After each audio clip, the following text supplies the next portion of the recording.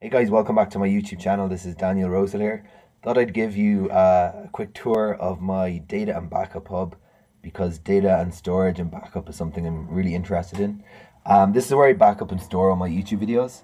So what we have here is this Ethernet cable comes off a load balancing router. So we actually have redundant internet supply into the NAS itself. This is a pretty small urban apartment, so naturally, it'd be nice to have this somewhere more, a bit more accessible and better space. But for the moment, this is where we have space for it. This is the Synology DS920 Plus NAS, which Synology sent me a few years ago, 2 years ago. I think I was the first person in Israel to actually get my hands on this because it came straight from the manufacturer. And I did some interesting reviews on it. So this is the NAS, it's a 4-bay NAS. And the one improvement I need to make is to put this NAS onto a UPS. I've tried to keep everything labeled. This label is just a little joke, my data management center. But I try to keep, labels on every plug so I kind of know what's doing what. And I try my best with cable management with these little Velcro pulls you can see here on the back of the Ethernet switch. This is the Ethernet switch that's coming off the router. So the other thing I have in my data management hub is USB Type 3 cable coming into the front of the NAS, and that leads around the back and off to this HDD enclosure, which you can see I've labeled archival. So I've mentioned on my YouTube channel that my current approach for data backup for these YouTube videos is that I put the important stuff up to the cloud.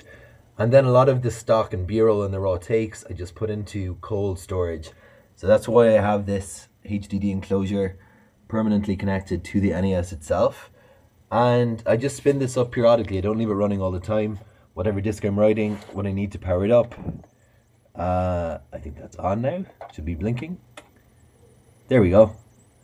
I like HDDs because they're physical media and you can actually, you can see what's going on here. So that's just powered on. And what I do, so I'm currently burning or doing cold storage onto a terabyte HDD bit by bit. So once a week, I'll spin it up and I'll dump about, 10 or 20 gigs of video data from the NAS onto this. And that will fill up over about probably 6 months.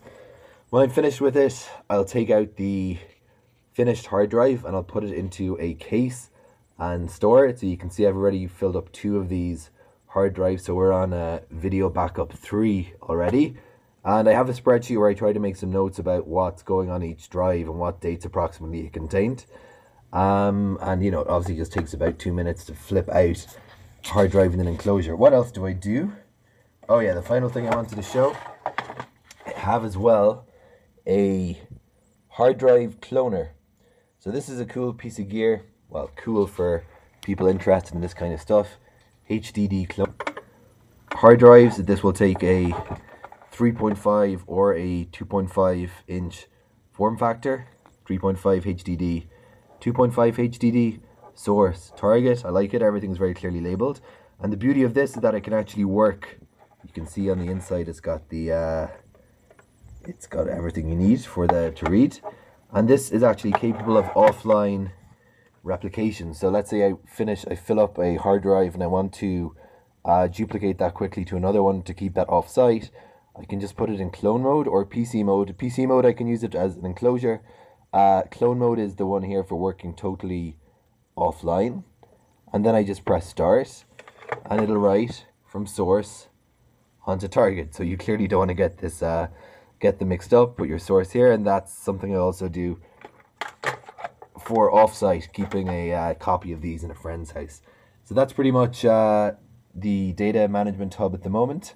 I'm always working on my new approaches for archival, waiting on my first M-disk burner and M-disk spindle, and that's going to be fun as well. So this is just my sort of attempt to be as assiduous as I can in keeping an archive backup of all my video producing efforts I'm doing currently.